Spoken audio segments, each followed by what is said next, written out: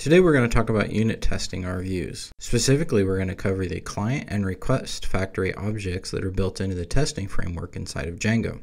At the heart of Django, what happens is you make a request, and a request object is built using the WSGI components of Python. And that is then sent to Django, which builds on it to more create a full request object our Django framework can understand and act upon. Using the RequestFactory and the client objects, we simulate this exact same thing so we can more easily test small units of code that we write instead of testing Django to then test our code. Go ahead and take a look at our basic market project. If you notice, we have a cart app, and that's where most of our work is going to take place. If you look at the URLs of our market app, everything takes place in cart because we're importing cart.urls. When we look at the cart.urls, we have two URLs that we're going to use. We're going to use the base/cart and then /cart/ another URL. Cart is calling a cart view function. Another is calling another cart view function. Then finally, if we'll look at our view functions, we have cart, which takes a request object and just does a render to response and returns our template. If you look a little further at another cart, it's the exact same thing, except we want to require that someone logs in first. That's really all that we need to know about our projects to do our view testing. We're going to go ahead and write our first test to get our feet wet with testing views. First, we need to do our imports. We mostly want to look at importing RequestFactory, which comes from the Django test client. This is a good location because, in a sense, we are going to be simulating a client request. We're just going to be doing it using code. Every test needs a test class. I'm naming this one URL test because we want to test that we get the appropriate status codes from calling our specific URLs. Now that we have our first test function, test_factory cart, let's start writing our test code. Since we need to send a request object to our view function, we need to instantiate a new instance of the RequestFactory object for us to call appropriately. To get a fully usable request object that Django is expecting, we need to use an HTTP verb upon our URL. In this case, we're going to use the get verb on the cart URL. This runs through a process that builds our basic request object that we can then use to call our cart view, which is exactly what we're going to do now. Every time you execute a view, it returns a response object with all the necessary data in it. Therefore, we need to call our view function directly. In this case, we're going to use our cart view function. It is going to return a response object we can use to test again. As a part of the response object, we also get a status code with each response. All we want to do now is verify that the view runs properly, so we should just get a status code of 200. So now that we have that out of the way, let's actually run our test and make sure it passes.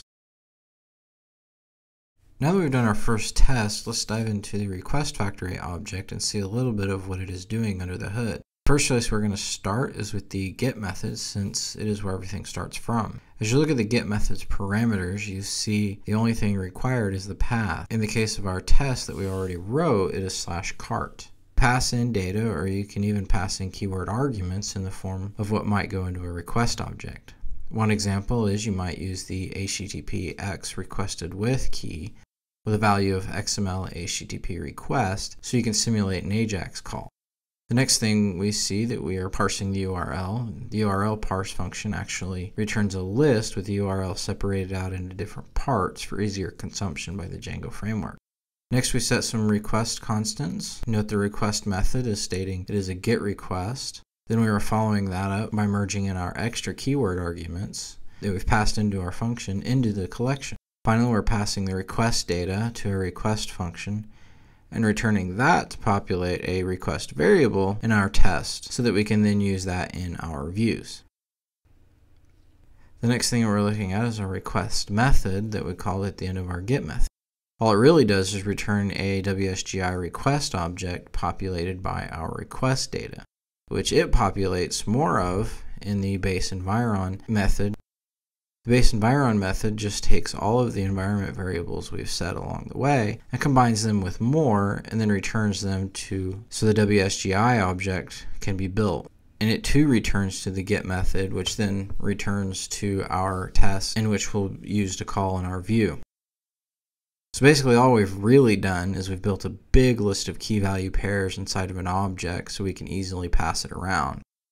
In a sense, that is all a request in Django really is, from the moment you call the website to the moment it calls a view, is it builds up that big monolithic set of key value pairs.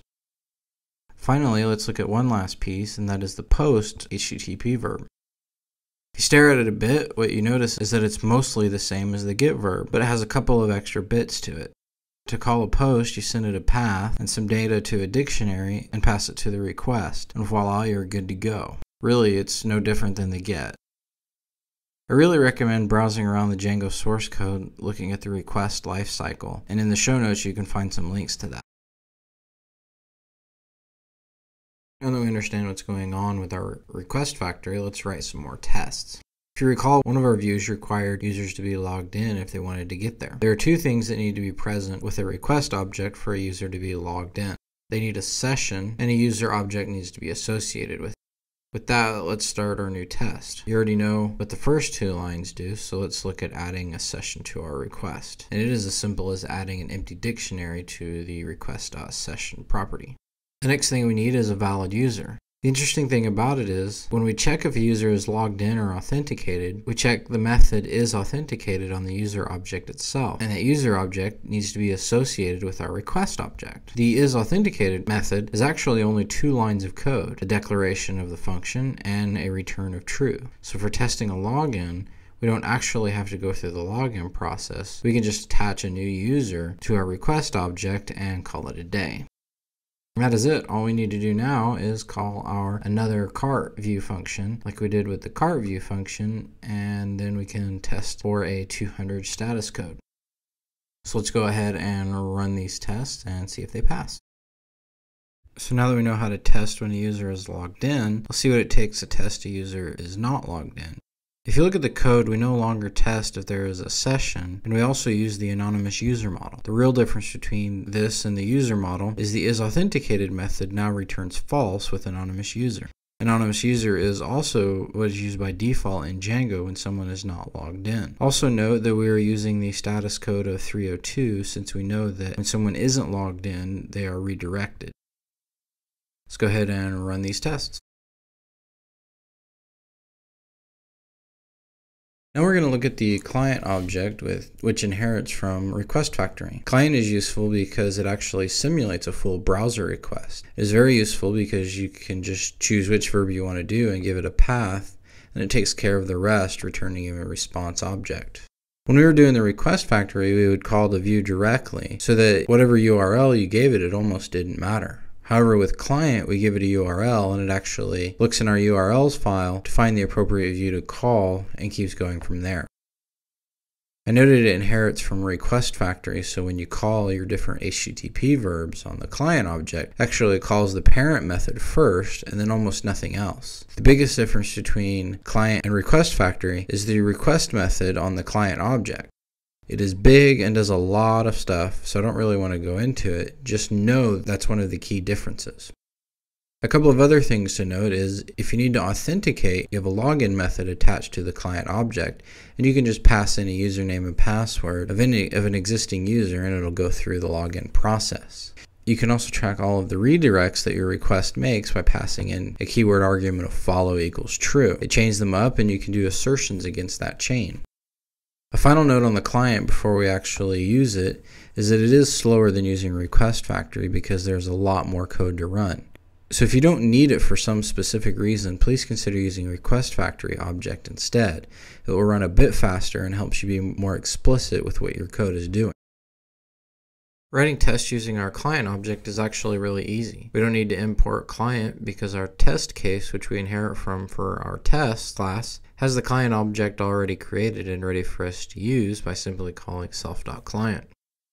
All we need to do is choose a verb and give it a path like cart.